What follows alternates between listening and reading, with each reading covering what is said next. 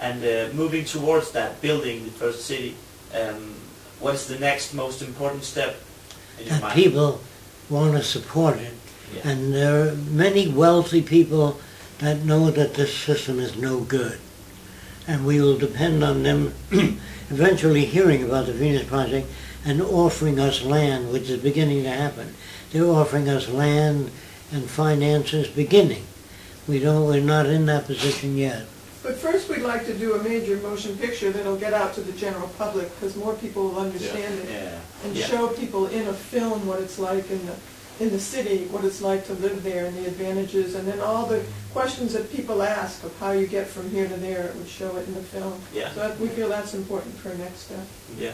So it's the communication process. Yeah. Yes, communication. Right now. Yeah. How long's the script? Is it done? The script for it? It's kind of in 3 different forms right now. We're working on putting it all together. The story is We're working about with a people. group of people doing that. The film, if you want to know what it's about. It's about people in the future. Yeah. The film opens 50 years into the future, and then the kids say, how did we get here? Oh. And the kids say that. Then camera goes back in time, starts here, shows the Depression, people losing their homes, banks failing. Then it shows people talking about new social way, socialists, communists, back to Jesus. Shows the opposition. You can't have a world like that. Human nature won't permit it. We show all the opposition, everything. Good. And then we show how it fails, what doesn't work, what to look for to know which is the most appropriate direction.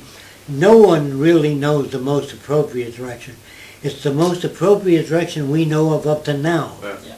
We always tell that to people, so we don't have any final frontiers. It's probabilities. Yes, that's what we deal with. I would like to ask you what you think of the direction the Venus Project has taken after beginning collaboration with Peter Joseph and the Zeitgeist Movement. Well, the Zeitgeist Movement, the first film, attacks lots of areas in the culture. So they wrote to Peter Joseph, normal people from all over the world, what can we do about it? He says, all right, all that shit's out there, what do we do? He says, I don't know. So Roxanne sent him our book called The Best That Money Can't Buy. I don't know. And he read that and he said, that's the answer. And he flew out to Venus Project right away, and he stayed there for weeks photographing our project and learning. He says, from now on, the Zeitgeist Movement will have an active group that works toward bringing in the Venus Project. Yeah.